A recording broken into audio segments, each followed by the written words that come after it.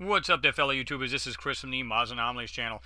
Yeah, it's been a few days since I've done a video for you guys, so I figured I'd jump right in there. I got a few coming up. In fact, I'm going to try to knock out another besides this one. Pretty good stuff there. I had a subscriber, goes by DocWalk9, and I'm going to give him props for it.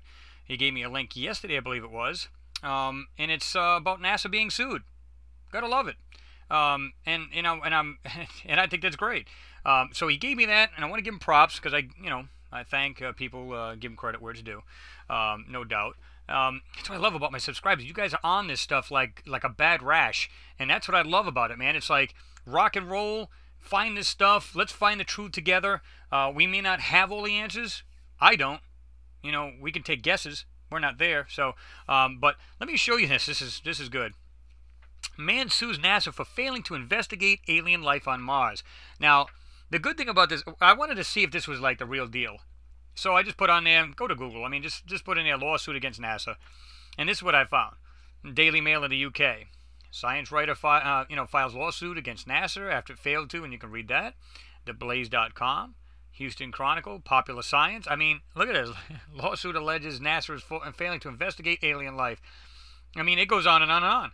So it's not just one place, saying this news, just trying to tell it. I mean, it's not some kind of, fake, And if you guys remember correctly, or the ones that, well, if you guys remember, at least my subscribers would, but I did this about a week ago, and I got mysterious rock appears near Mars rover Opportunity. I loved that they had this side-by-side picture, so to speak. I went into this and I checked this out myself. Now, here's the wild part. You ever notice there's when there's an anomaly there, it's always a bright picture. You look at the left, looks like like most of the pictures they have. It's like a kind of brownish or reddish kind of thing. Not too bright. Secondly, there's something that's there, or something they're trying to hide. Suddenly, it's like this big ray of sunshine just happens to be right in front of the rover. Or it's just super contrasted, because you can spot, contrast. Like I can use any manipulation software and just get a spot I want to highly contrast and do that. Contrasting, I've seen plenty of these pictures, and what they try to do is hide detail in a lot of these things. So that's why if you watch this video, I actually invert it, and I actually talk about this rock, so to speak, and I say that you can see there's different features, like things sticking out of it, so to speak, and you can't really tell what it is. But underneath, I also do that other lighted spot that looks like a shale, like a flat rock in the ground, and it looks like molten pots. I mean, it just is. It doesn't look like a typical rock. Let's just put it this way. So, guys, check that out, and you'll see what I'm talking about. So, anyway, I thought this is wild because I love it. To me, it's a milestone. If this guy actually wins in court, okay, if he wins in court, that's a huge milestone. Because here's the thing: more people can jump on board and say, "Hey, while you're at it, why don't you divulge the truth about the rest of what's going on?" Now, of course, NASA's huge. It's the government. Whether this guy, he might just say, hey, they might just say, "Hey guys, we already gave you the rock composition. It's a rock." I mean, the guy's not an idiot though. And like I said, I've seen a side-by-side comparison. It was on a site. I forgot which one it was, but it showed like, and it might have been one of my subscribers gave it to me, the link. But it showed like a fungus type thing here on Earth, and on the left it had the Mars one. And you can clearly see they almost looked identical. So, yeah, it's no wonder why this guy's, really questioning this stuff. So, I get it. Okay, it reads as, last week NASA announced that the Mars rover Opportunity had stumbled upon a mysterious rock that seemed to appear out of nowhere. While the rock did have, have quite a unique composition, it was likely knocked into place by the rover as it maneuvered around the area, which I said was bogus. I mean, it's not like this thing's flying around. It's not like it's at a higher rate of speed over this terrain. They crawl. These things crawl along the ground itself. So it's highly unlikely that this thing just happened to kick this up. There is still much to be understood about the rock, but one man is filing a lawsuit against the Space Administration for failing to identify the fact that it was an extraterrestrial life form, according to him. Ron Joseph is a petitioner in the case. He has authored several books on a variety of topics, including the terrorist attacks on September 11th, biological UFOs, and neurophysiology. It seemed to me he had another book too, and I don't remember what it was, because I've read about this guy, real quickly, and it seemed like he had something else too. His views on the origin of life on Earth has been described as eccentric, and he is connected to the Journal of Cosmology, which has published papers dealing with extraterrestrial life on, I don't know why it says on, life on more than one occasion. Okay. Well, I get why they do it, but anyway. The petition filed in California court takes aim at the National Aeronautics and Space Administration, which is NASA, of course, and Chief Administrator Charles Bolden, calling for a writ of mandamus for NASA to investigate the putative biological organism more closely. Apparently, Joseph feels that the mysterious rock is not a rock at all, and it wasn't randomly knocked into its present location. Instead, according to the lawsuit, the object is actually an alien organism that was there the entire time, but grew over the course of those 12 Martian sols to its present size. And I actually said that in my video too, because the opportunity takes a picture before it goes to sleep and shuts down in the course of those 12 days, wakes back up, takes a picture, and there this so-called rock is supposed to be sitting. So, yeah. Joseph believes the object is actually a mushroom-like fungus that reproduces with spores. Okay. Which, you know, if there's one, there's more than one. There's many. His petition would demand that the opportunity take 100 close-up, high-definition, which that's a joke in itself because you'll never see a high-definition picture, snapshots from a variety of angles, along with 24 microscopic shots of various angles. The petition would also require the images to be publicized, and he would get direct access to them. The fact that these images haven't already been taken is described in the petition as inexplicable, recklessly negligent, and bizarre. I can't get my tongue to work today. A bit of the name-calling takes place, as Joseph states that any intelligent adult, adolescent, child, chimpanzee, monkey, dog, or rodent, and even a modicum of curiosity would approach, investigate, and closely examine a bowl-shaped structure which appears just a few feet in front of them when 12 days earlier they hadn't noticed it. So, yeah, it makes sense to me. I mean, you know, why? I think they are actually examining it. I mean, they're just going to show the pictures. They want to just, throw at the public. But you know they looked this thing over. Come on. They don't have to go back and take these pictures. I promise you they don't. They've looked this thing over, studied it, probably crawled up all over it, and probably already dissected it. How do we know? I mean, they could just cut the thing in half. I'm sure somehow just move the thing apart and just spread it apart and really go into the composition of what that's made out of. So I think they've already got the pictures. They just gave us the crap, you know. Yes, the rock's composition was described by NASA as unlike anything they have seen before, but that hardly means it is more than a rock.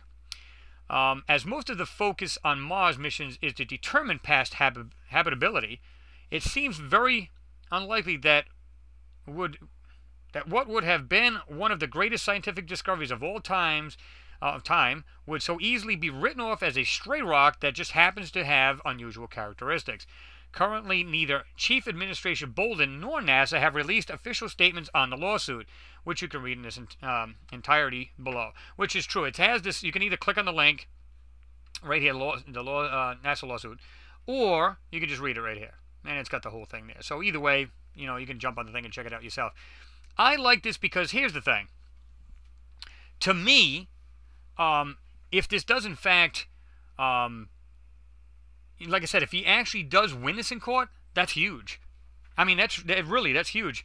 Now, whether they're going to come out with it or not, I mean, the guy's not an idiot. If you're a scientist, I mean, you don't even have to be a scientist. You can compare. If you just Googled, fungi or fungus, in Google, you'll find that type of thing, growing here on Earth, and you'll see there's a comparison. It's pretty darn close.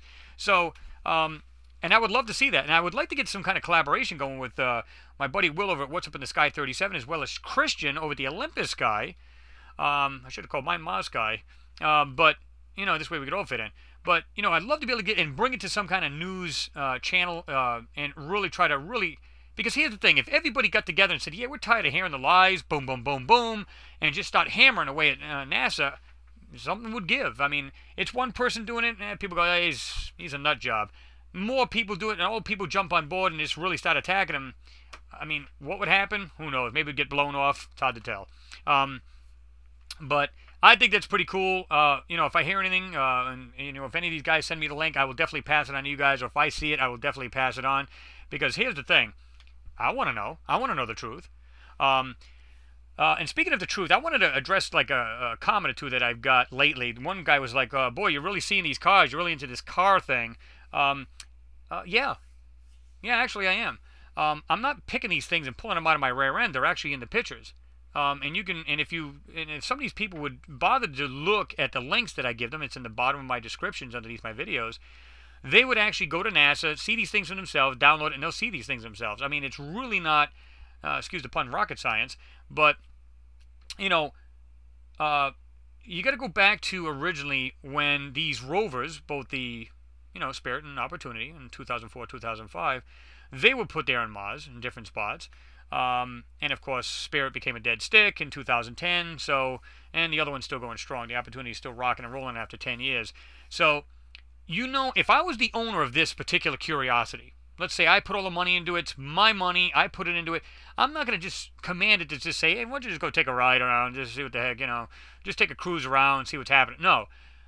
I landed it there for a reason. I knew what's there. And they could tell what's there by the first flybys in the 70s, even earlier than that, by these Viking orbiters, or flybys rather. And then they had the Hubble. You know darn good and well that Hubble is multi-million-dollar telescope out in space. There's nothing to distract it. There's no atmosphere in front of it. It could see that thing. I guarantee they could probably see a fly on a buffalo's rear end on Mars with that thing. I mean, heck, you could see millions of light years out in the galaxy. I mean, what the hell?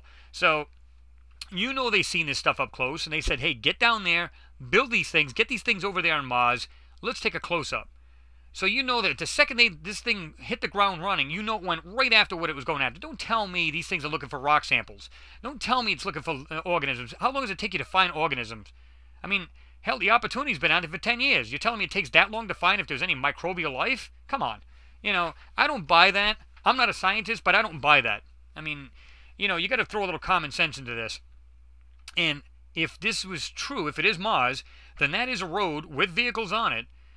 Yeah, guess what you're going to find on the road? Vehicles. You're not going to find cows. You're not going to find houses. Common sense would tell you that. So I think they landed in a spot. And I've said this, and multiple people have said this about Mars. It had some kind of major cataclysmic event. It's like totally just stopped everything in its path or in its place.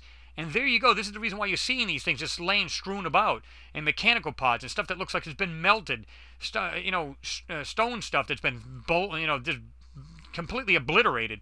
So, and I've got another video coming up. It looks like that road actually goes around this small hill, and you can look at the latest sols. You can see the Curiosity coming up on this little hill. It looks like it goes behind that little hill and to the right. It looks like another road. It looks like at the center of it's actually caved in. Like the ground's like totally dropped out from under the road, and you can see what it looks like part of the road on the right looks like it's actually broken off. And it looks like, believe it or not, more vehicles on there. And I'll show you this, and you're just going to go, what the? I mean, you can almost plainly see these things, but that's another video, and that will be coming up soon. And I've got another one coming up just after this one, so you guys can check this out. We'll be rocking and rolling here again. So, as always, guys, I've always said I'm over 500 subscribers. I've always said numbers don't bother me, and I don't really pay too much attention. But what I do love is that it's numerous people wanting to know the truth. I don't know the whole truth. That's what I'm here for. I'm trying to see this. And, there was guys that's like, saying, oh, well, you see things in pictures. You're just trying to see these. No, I'm not. And again, these rovers, these scientists behind these rovers are not just going to look at a random silly rock.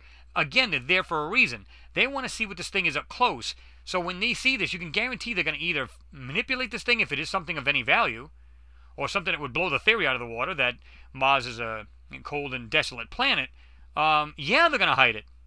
But they have to, the pictures, it's not like they're taking a million pictures everywhere. They're taking pictures, so if they go, well, we got to show the people, these latest pictures, so they got to doctrine up the pictures to get rid of whatever's in there. So, like I said, I invite anybody to check the links out below my pictures, and right near in the description.